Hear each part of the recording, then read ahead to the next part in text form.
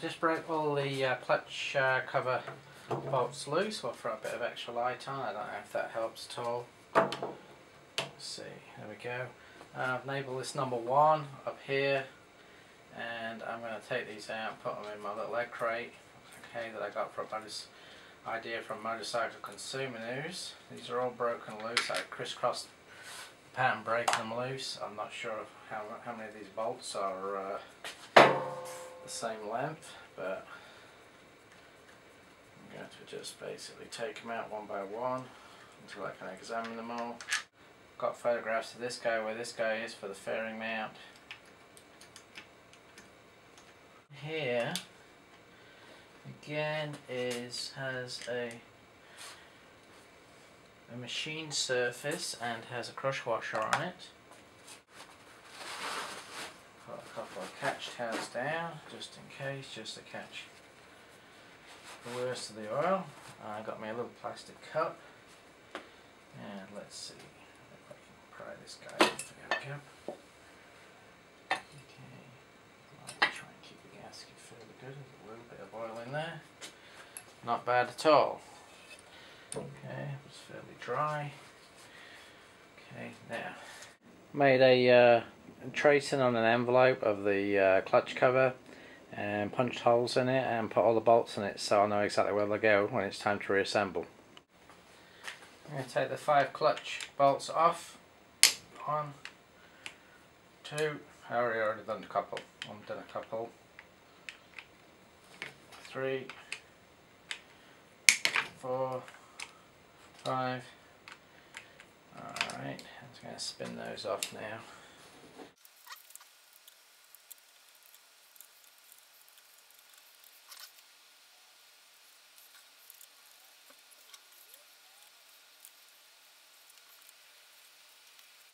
Okay, now we'll start taking the pressure plate off. I'm just going to put a paper towel down, nice clean surface for it to lay on until I get this off.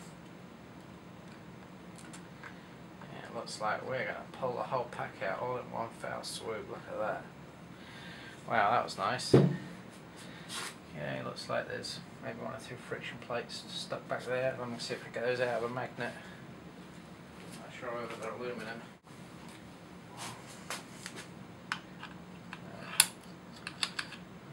There is now a couple of metal rings coming out next. That's kind of unusual, not seen anything like that.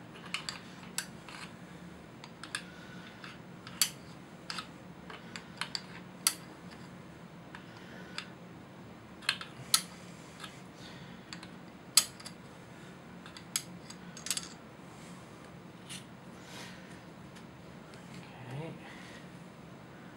looks like we got one. There's a friction plate back there, but he's not going to come out right now because he is way back there and he's aluminum, so I can't get him out. Okay.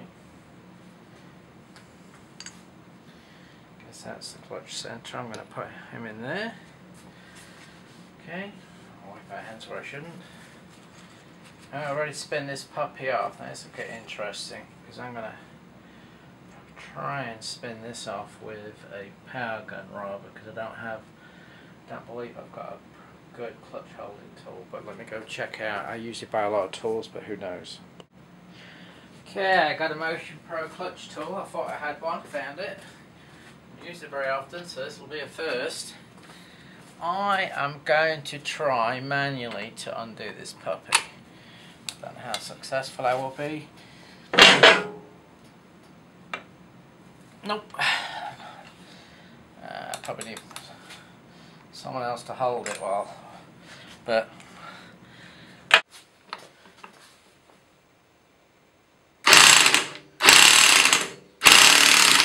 there we go, spun it right off. I think a couple more hits. There we go. How easy was that? Okay, now it's interesting. The nut actually has a collar on the inside. Okay, there's also a washer. Well, I'm going to double check that. I imagine that is the way it came off. I assume it is. Okay, there's another washer. Keeping these lined up. Come on, guy. Now let's put those down for a second.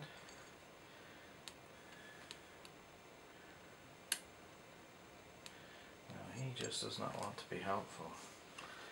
Okay, let's see if I can entice him with a little bit of, there we go. A little bit of, come on. Come on.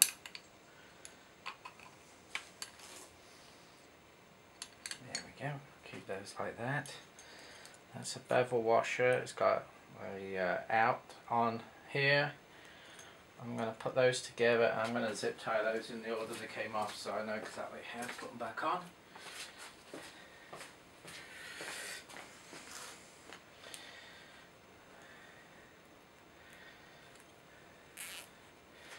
And drop those down over that.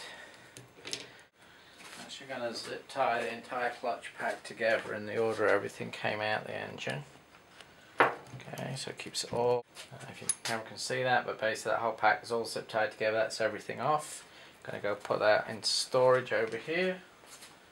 Okay, doesn't look like there's any metal contamination on that whatsoever, which is good. Alright, should be able to pop those off. And in theory, this guy should come off. Okay, there's the basket. Give that a wipe with a clean rag. Okay, and this guy is interesting. Okay, looks like there's a big washer there. Come on. Oh, there we go.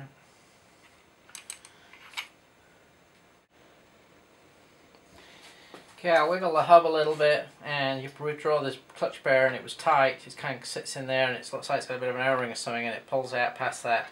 So that pulls out. Okay. And then this guy. Let's see what's holding him in. Oh, it's just heavy. It looks like almost like a traditional clutch. Okay, he's out. And again, let me put a piece of clean towel down, put him on. Okay. Oops, there's the big bearing. Sits in it. Big center bearing. Okay. Put that there.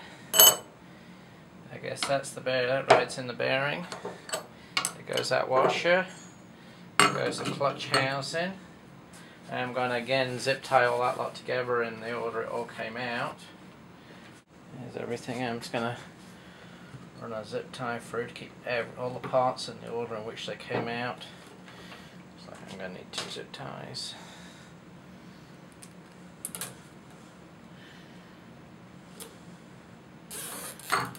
Should be good enough.